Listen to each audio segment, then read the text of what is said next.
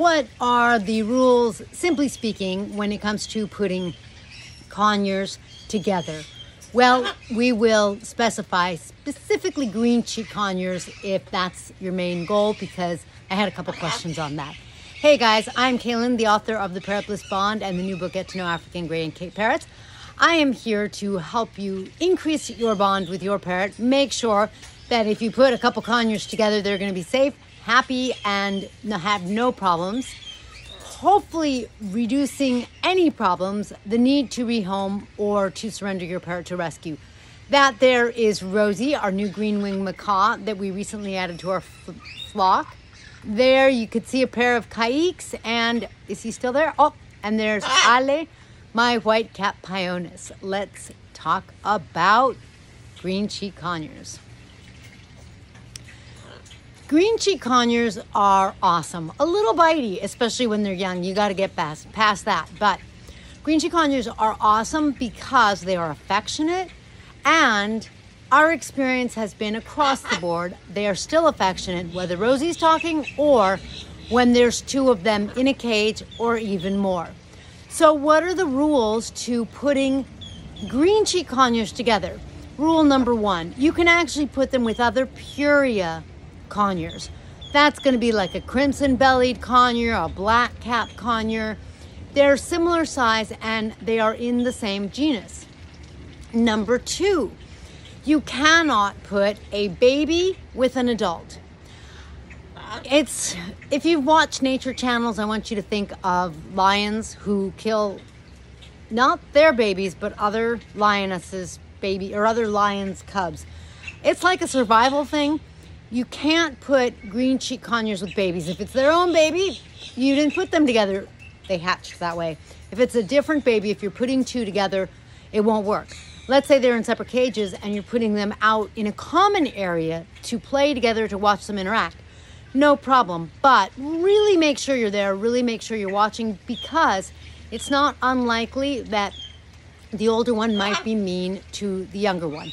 First of all, there's some pecking order being established, and second of all, once the pecking order is established, when the older one figures out that this is a younger one, you never know how that's going to go. So rule number two, generally speaking, we want them to both be either young or both be adults. Rule number three, for each conure you add to a cage, you want to exponentially make the cage a little bigger. So when you look up the minimum size cage for a green cheek conure, Rosie, you're swinging. I love that. Well, I want you to keep in mind that when you add another conure, the cage needs to get bigger. I don't have a mathematical formula for you for that, just bigger. And if you add a third conure or a fourth conure or a fifth conure, I don't think you're necessarily going to have a problem with adding them, especially if they're young. We'll have another rule if they're older, but you're going to have to increase the space with each conure. In other words, it's like us. We don't all want to live in a sardine tuna can. We all want some space.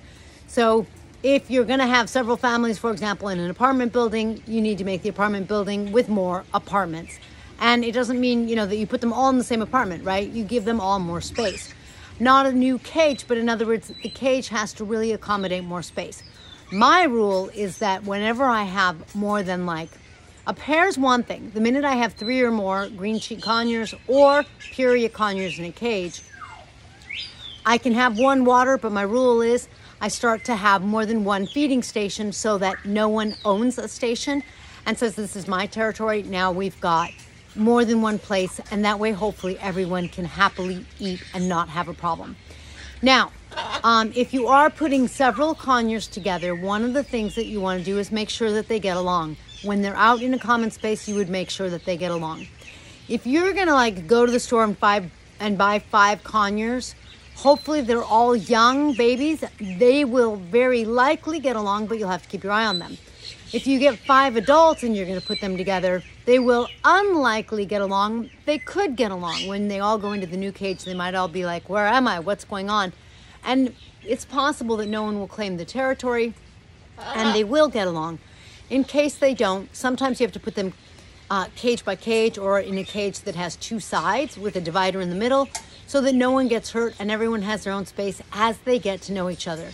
Yes, like you and I, they don't want to be thrown into a communal living situation without at least getting to know their roommates kind of thing. They really do want some of their own space while they get to know their roommates when they are older. Again, babies is a little different. I hope that really helps, so that if you're putting conures together, you have some really good ideas as to how to do it successfully. Don't forget, the babies, they can go with the adults, but usually you really have to wait for them to get older so that everyone is safe and everyone gets to know each other. The baby gets a chance to develop their own personality, get to know, themselves, their body, get to be a little conure person before they are placed with another conure. On a very rare occasion, two conures won't get along. I haven't experienced, no, I have. Oh, okay. It does happen sometimes. It's not common, but for that reason, you should always be prepared to keep separate cages if needed, because you never know. If a toe is getting bit, that's your sign that there's trouble. I hope this helped. Make sure that you check out my group at parrotbliss.com. You can be a member, get an extra video every week, and join us on Discord. And if you want some awesome parrot merch, visit shop.parrotbliss.com. Catch you next time.